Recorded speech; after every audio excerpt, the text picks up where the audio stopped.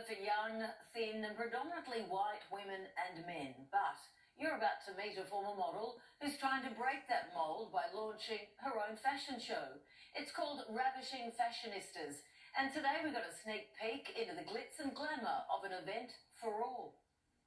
There was a little primping, a little preening, and a whole lot of strutting. These women certainly are ravishing fashionistas. We are advocating women to embrace yourself despite of their age, despite of their size, despite of their diverse background. Today was the dress rehearsal. Move, and then again. The main fashion event is designed to break stereotypes in the industry.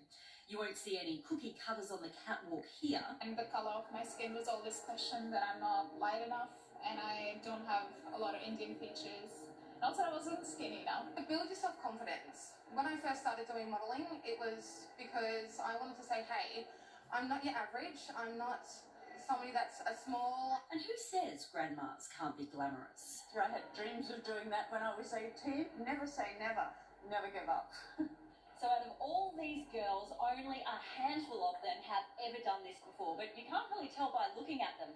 One thing they are hoping for, though, is that this event will launch their careers. The designers are hoping to dazzle too. I just want people to know me better. I kind of represent myself into the designs to bring a little bit of the Latin American feel to Australia. And if that's not enough, the Ravishing Fashionistas are also raising money for the National Breast Cancer Network. What better reason to strut their stuff? Amanda Hart for 10 News First.